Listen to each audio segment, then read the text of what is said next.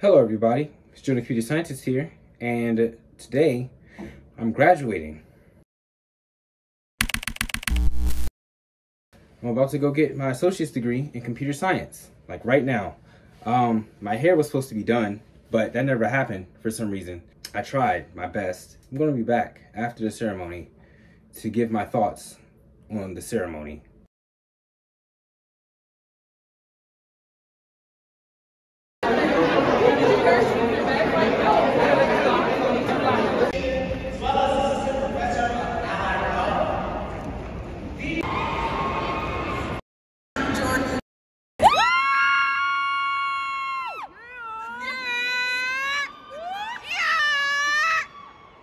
Hello everybody, I'm back. I graduated yesterday. Today is a new day, and it's a weird feeling, you know? I don't know. I'm no longer in community college, like officially, and I have an associate's degree in computer science now.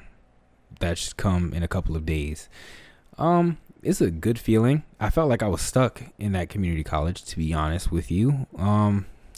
Failed math a lot of times while I was in there, stuck through it, and ended up graduating finally. So that's good, but I don't know. It doesn't really feel like I really completed anything because I'm still in college. And I know a lot of people are telling me, you know, enjoy the moment. Celebrate that you graduated because this is a big accomplishment. A lot of people haven't even gotten their associate's degrees yet, which I get because I was one of those people that was like that. And I don't know, but I'm just going to talk to you guys really about my plans moving forward after getting this associate's degree. So, as you guys know, if you are subscribed, please subscribe because this is a journey. This isn't just one video. This is kind of like a series, you know. In my last video, I talked about how I got an internship. Well, not how I got an internship. I just kind of told you guys that I have an internship, but I should be going over how in some other video.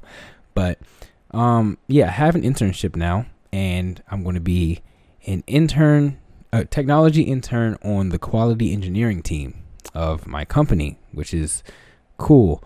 I'm going to be using Python in there, and that's good.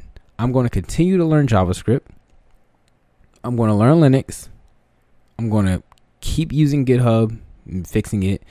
And I'm going to start leak coding after the summer. Now, the reason I'm choosing after the summer is because I'm taking data structures and algorithms and discrete structures over the summer. So after the summer, I'm going to start doing leak code with the knowledge that I gain from data structures and algorithms, and just probably going to do like 1 or 2 problems a day. I'm not going to like go really heavy on it just because, you know, I have classes and stuff that I have to do, and I'm also going to be working. But I feel like 1 or 2 problems a day over a long period of time is going to help me a lot, especially if I'm not going to be looking for anything new until, you know, graduation, which is in like 2 years or a year and a half, something like that.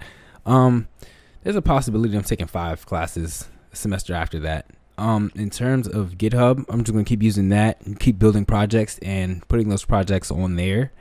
At first I had all of my code in a README, which you don't do, and I didn't know how to use GitHub, and I actually put that on my resume and got the internship somehow. So, hey man, you know, put your GitHub on there. I can't believe I said GitHub. Put your GitHub on there, and you know, try and believe in what you do, because that's exactly what I did. I believed in what I did. The reason I'm going to continue to learn JavaScript is because, well, not only because I already started, but there's a possibility that I could start freelancing with web development. Why not? You know, I'm already kind of deep into web development. I'm going to have that as a skill under my belt. I could put that on my resume. If I end up freelancing, which I don't plan on actually starting soon, I'm really taking my time. You know, it's not like I'm really strapped for cash and I need to start as soon as possible. I'm just kind of going to be learning JavaScript, and then I'm going to go learn a little bit more about CSS, maybe a little bit more about HTML if there's anything more I need to learn.